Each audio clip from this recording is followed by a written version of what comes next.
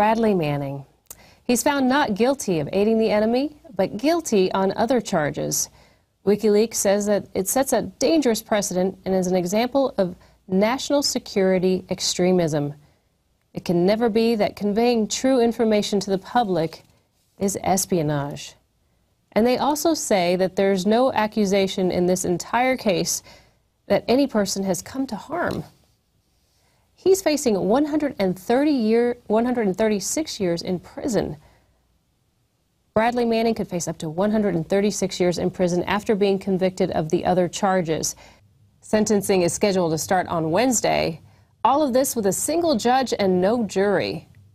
Remember to sign up for prisonplanet.tv. You can give your username and password to up to 10 people. Do that today and spread the knowledge. That's it for tonight's Nightly News. I'm Gigi Arnetta. Be sure to join us tomorrow night, 7 p.m. Central. Don't miss it.